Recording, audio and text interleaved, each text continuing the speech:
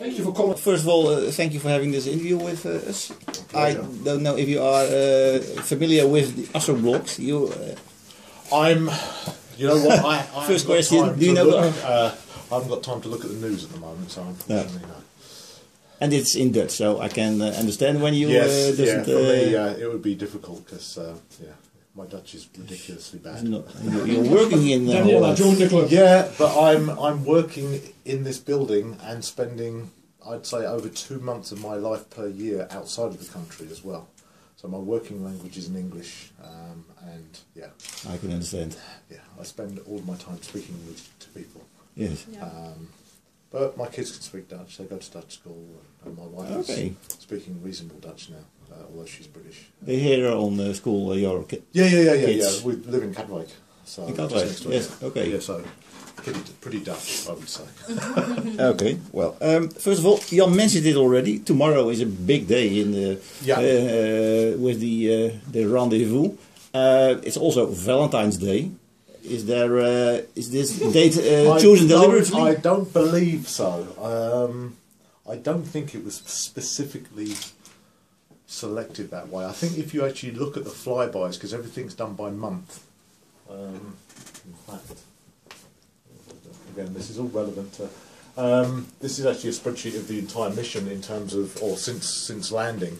You break the mission into long-term planning periods, which are broken down into medium-term planning periods of about 4 months. So you cycle the orbit in such a way that you tend to try and come back to the same place to make things modular, as it were. So I think it just happens that halfway through the month you tend to do a flyby. So I think, if memory serves correct, in March we'll have a far flyby, so we'll be further away. And it will happen round about the same time. It's just, I just think it's sorry to spoil the illusion. I don't know. My perception was that it just happens to be that way. I'm not sure if colleagues in flight dynamics in ESOC are that romantic to have thought of this.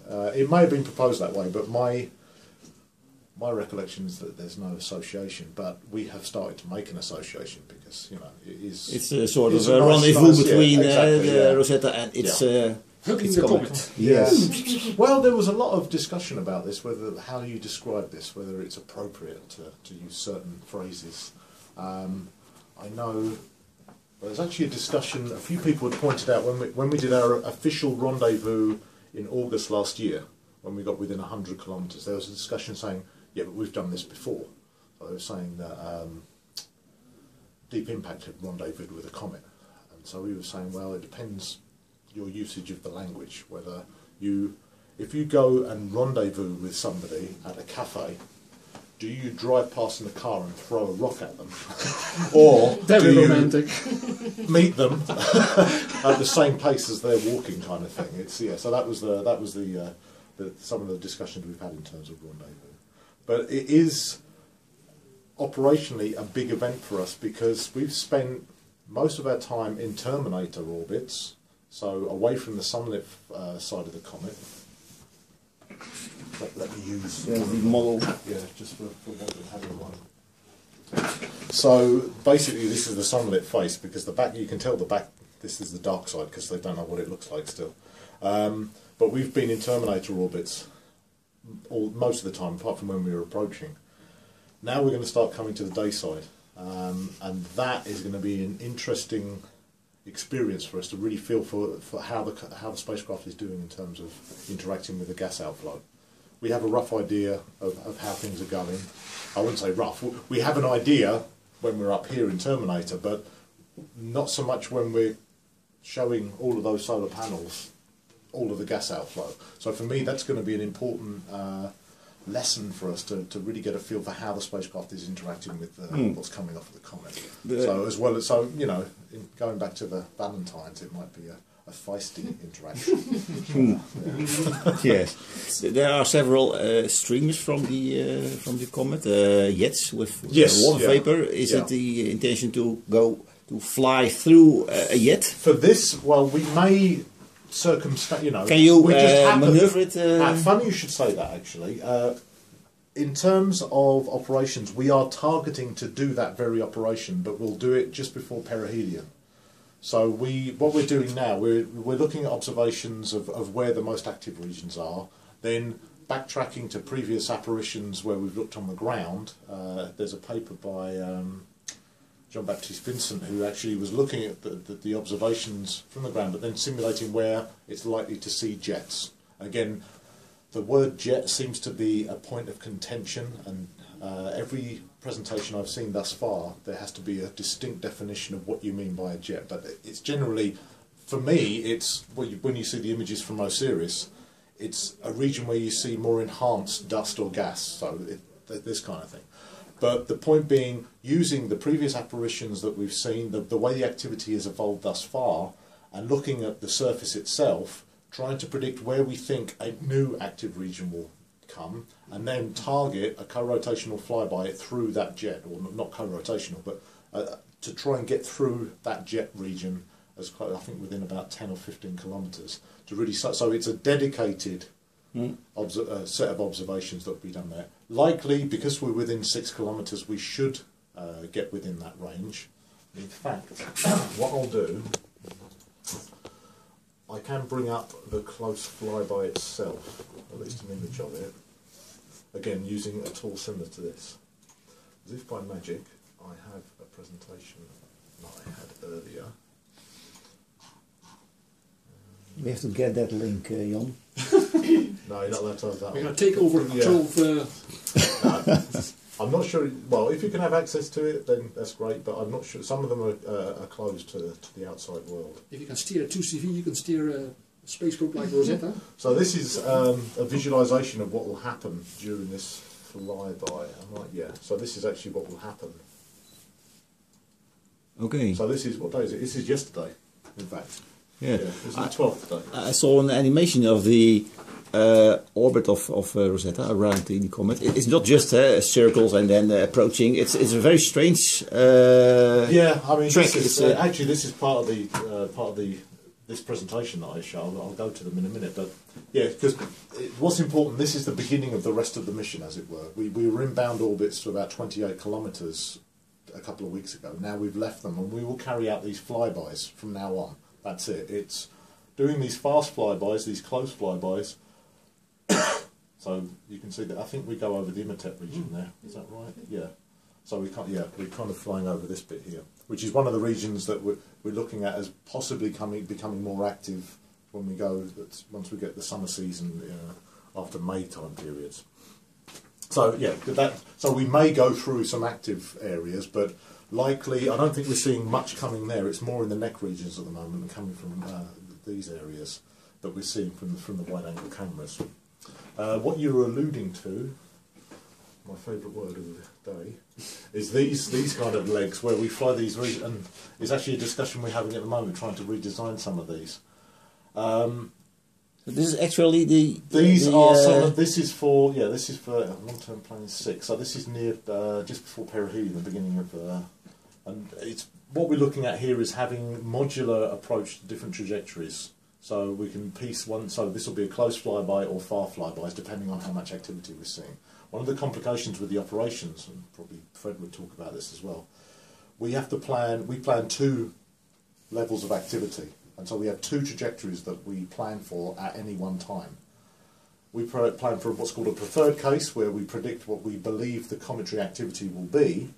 And then there's a backup robust case, where it's the maximum activity you could ever imagine for this kind of body. And that we would go to that in the case that, if you recall, I don't know if you saw, well, let me just play this again. During that, so when it does this raster, that's when it's doing its navigation scan. If the pointing according to that is drifting too much, the spacecraft isn't where it thinks it should be, and it will move to this high activity case. So this is why we do this plan. We have the one that we really scientifically want to fly, then we have the case, the high. I'm doing this because the axis is activity. So the high activity case is the robust safe case. In terms of distances, for these kind of flybys, we'd move from maybe 10 or 20 kilometre close flybys, closest approach, to double that. And then flying at 100, 150 instead of 75, 100. which makes a big deal for the observations. But it was decided that they're the safe distances that we'd be okay with, regardless of what happens. But this is one of the complications of trying to fly around a comet that has some level of predictability. There are a number of reasons which I could not recall and could not tell you exactly why we cannot fly in certain regions, but I've got presentations on here that were used to constrain all of these strange legged orbits, that we can only up until early or late February, early March actually get across the subsolar region. After that, I think there's a problem with activity that we should never. We are driven by constraints on the spacecraft that would perturb certain parts of the spacecraft. So it's deemed that we can only go to about 50-degree phase angle. There are things like that. So you end up with what they call a no-fly zone, as it were, and then you start saying, well, what's the best way of doing it? So you end up with these funny square orbits to keep out of these zones in front of the comet. We also have to make sure that the spacecraft is travelling at a certain speed. It can't go too slow near the comet because the ESOP guys are too worried that the comet, if something goes wrong, the spacecraft will start going towards the comet. So you have to always be thinking, if anything goes wrong at any one time, you have to make sure that the spacecraft will be escaping.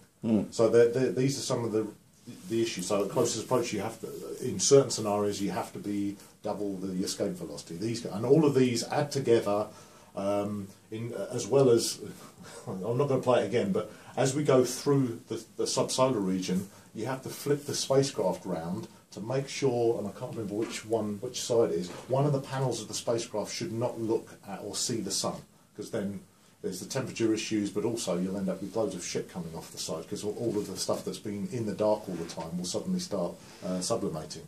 So there are constraints there. You can only twist the spacecraft at a certain rate, and all of this is deemed, is related to how far away you are from the comet. So that is then scaled over the year with activity as well. Yes. So all of this drives when we come out of bound orbits, when and where we can do certain orbits. And so already now we're talking about what we've learned from the bound orbit period through January.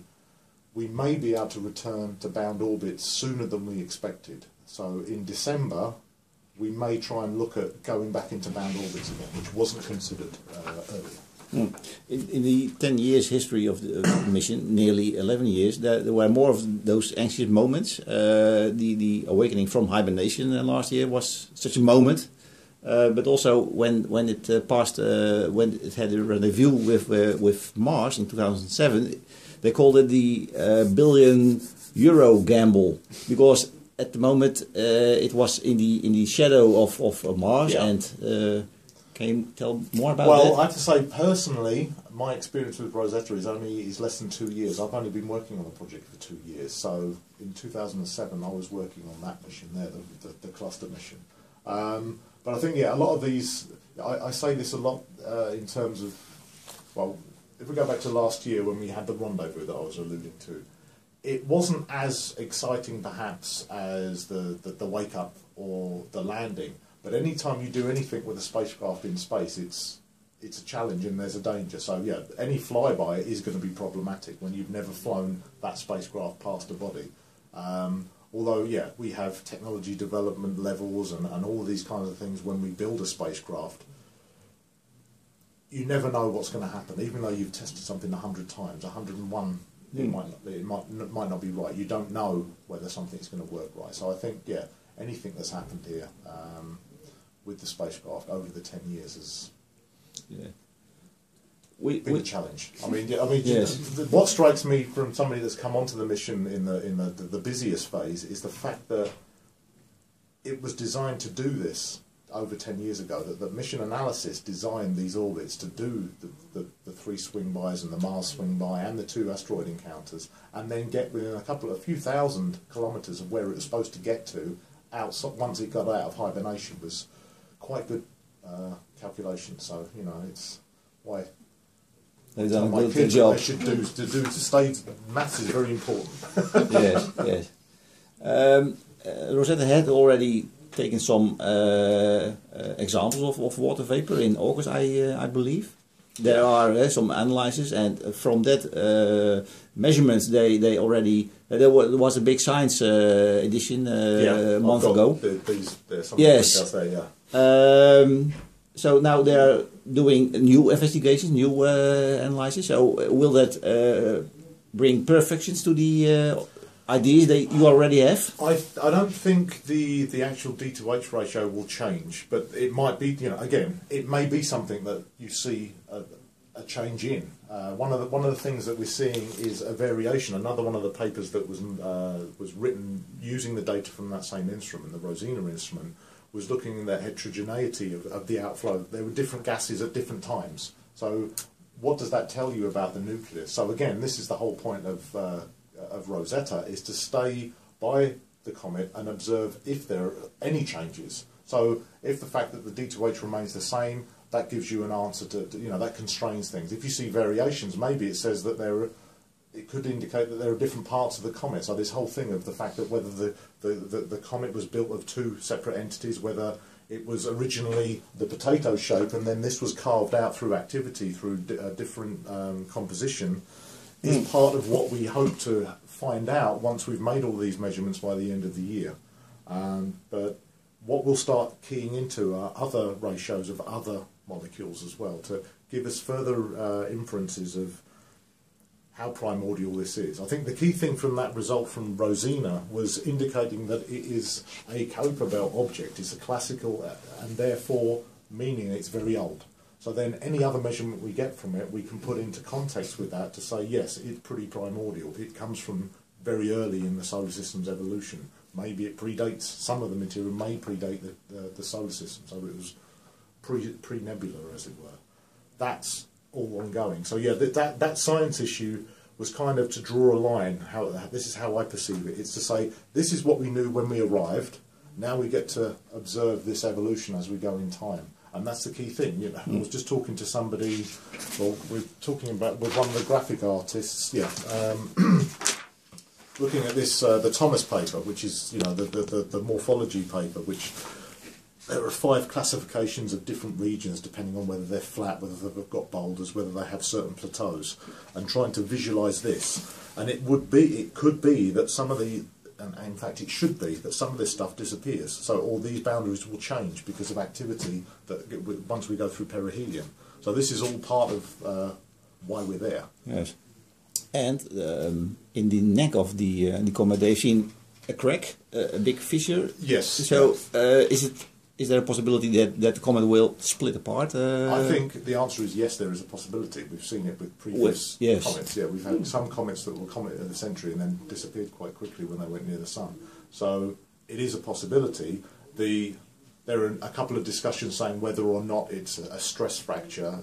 I think one of the last inferences in one of these papers was that it possibly is something to do with the lobes, that it is, again, something to do with stress. It will certainly make the plans I was discussing, will throw all of that out the window, I think, if that does happen. So Rosetta, I hope it doesn't break up. I think Jean-Pierre Bibring, the camera PI from the lander, had stated, it would be good if the comet splits in two. I don't think it would be good, because we will have to move away. You have a problem. There's Philae is on the small side, I think. So then you have the question: is it possible that Rosetta can in stay contact in? With it, I think. But basically, if you have a body splitting apart underneath you, and then I go to the mission manager down and also the operations guys say, we really want to get close to that one. They go, we're not going anywhere near this. No. This is splitting apart. We will, again, because the first mind is to make sure the spacecraft can continue doing what it's doing. And is always the eternal battle that I fight, is to say, but the reason we have the spacecraft in the first place is to try and do science. And the biggest challenge we have, especially with this spacecraft, is to do the science. You want to get as close as possible, but the body you're trying to get close to doesn't want you to get anywhere near it, and is, especially around August time with perihelion, is pushing you away as well. So this is the eternal discussion that is had, and in fact what I spent most of today talking about as well with my colleagues in Madrid and in Germany, to try and say, what can we do here? Can we do this? What if we do this differently? And everyone's head's exploding, because then you see the ripple effect on schedule, and everyone, weekends disappear. Don't wreck my car.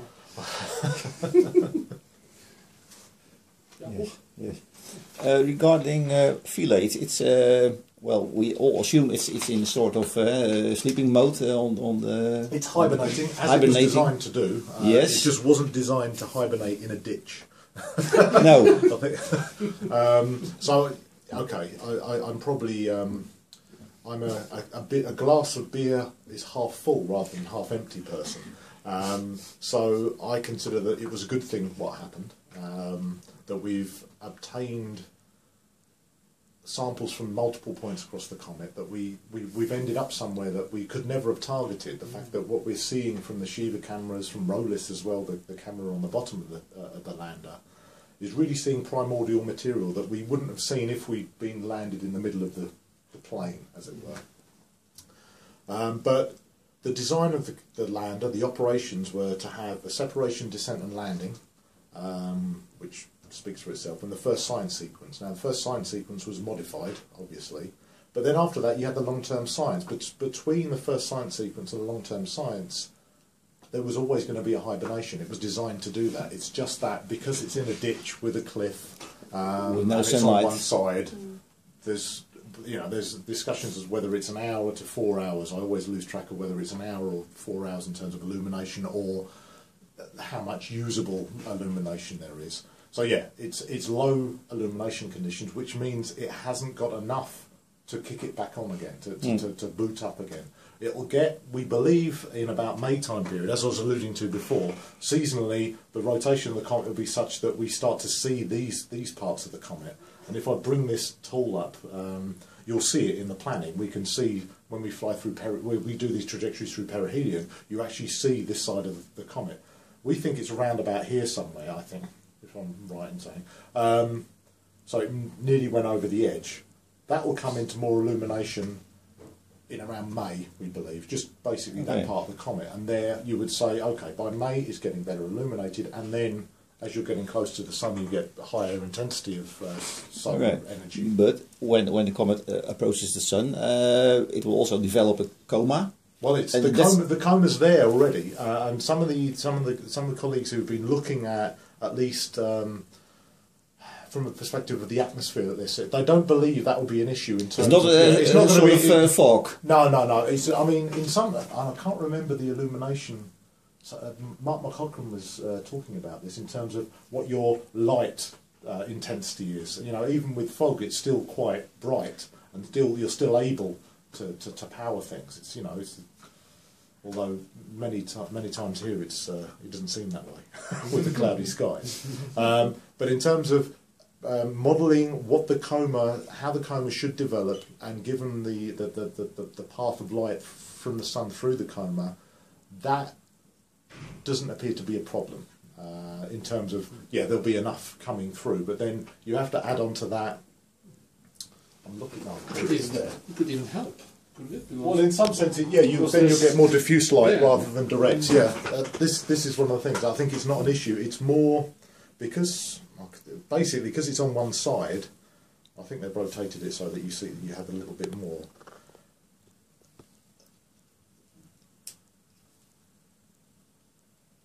You also have to try and think about, or this is one of the things that, if you had a better idea of where it was sitting, you might be able to see where shadows are cast on the solar panels as well. We have a rough idea from what we see from the housekeeping data from each of the panels, but one of the issues you have with spacecraft with these solar panels, they're put in strings. So if you have a shadow over a couple of those bottom parts of that string, the whole string won't work. It's just the electronics of it. So that's how you'll lose certain parts of the whole solar panel because of the shadowing locally. But again, going back to in May, things should be okay for it to come back on. Hopefully it survived the temperatures where it is. You know, it's all to happen at the moment. Let me yes. Oh, sorry. Hi Maud, could I call you back? I'm in an interview at the moment. Yeah, cool. Cheers, mate. That was one of my colleagues from the Science Ground segment in Spain. Maud, she's one of the liaison scientists who was working with is working with the lander team. She's now focusing on the archive, so she's probably asking me a question about the archive. which is the next thing. With all the papers on. No, this is more. This is the data archive. So this is not the archive. This is where you'll start to go and get your OSIRIS images, where you'll get all of that data when it starts coming out in the next few months. That's basically the thing that we're trying to get ready, waiting for the delivery of certain instruments. About OSIRIS, that's a thing. The team of OSIRIS, they decided to make the photos not public. Well, I wouldn't say they decided. It's something that we have on the mission called a proprietary data period. You could also look on the internet and see how much magnetic field data that we've put out. There's not much out there at all. The OSIRIS, and this is something I've learned in the last 2 years. I'm a plasma physicist. I'm not interested in pictures at all. I look at stuff. I know it's terrible. In fact, I spent most of my career fighting, or being partisan against missions that had images, because I think it's it's just a picture. Sorry, but now I'm on Rosetta. I defend. Yeah, that's it. I'll give it back now. I told you to wait till the end. No, but those pictures are the OSIRIS team's data, and by one picture you can do science, and this is a difficult situation to be in, and I'm in the middle of this situation because I have to defend the OSIRIS team science rights, as I was saying at the beginning, that there is a proprietary data period agreed on Rosetta. There's 6 months from, it's 6 months from when they came down on the ground. It's a bit complicated with respect to the landing, but it's basically 6 months, so by about May time should be where the first data comes out, and that is what's going to happen. Inside of that, 10, 20 years ago, that was how it was decided. In fact, it used to be longer. It used to be a year, and this is nominal for a lot of missions, not just ESA ones, for NASA ones as well. My area, where I come from the plasma area, it tends to be a bit more, you can have data go out quicker, but then you really have to know what you're doing with that data, with magnetic field data, with electric field data, with electron and ion spectrometers. The issue is that with OSIRIS and imager data, it's easier to analyse. This is I have to be careful how I make this statement. It's easier accessibility to the science within that data because it is an image, and you can make your there's a duck. Other scientists from stealing the glory of... In some sense, it's basically the amount... You're protecting the investment of that team, of that institute, of all the scientists around the world who have worked on that instrument for many years to enable them to do the science first. Because you can imagine if you... I don't know, if with your article here, if you put it together and you've made the effort to come and talk to myself and to Fred, and then somebody takes that and then puts their name on the bottom of it, and then so it's that kind of thing. But there's also there is, and I'm fully aware of this, the want for people to get in, to see these images, and that's why there's been how can I put it? A lot of interactions internally with OSIRIS to try and see where we can find a happy medium with respect to releasing the NavCam images, because that's something to at least allow... public friendly, more... Well, I mean... It's no problem having to wait for 6 months. But then some people really want to have the OSIRIS data now. They want to have all of it, and I think there's a fine balance. The OSIRIS team. Well, that's a whole other can of... Hello? Uh-oh. Oh, really? Timekeeper. Oh.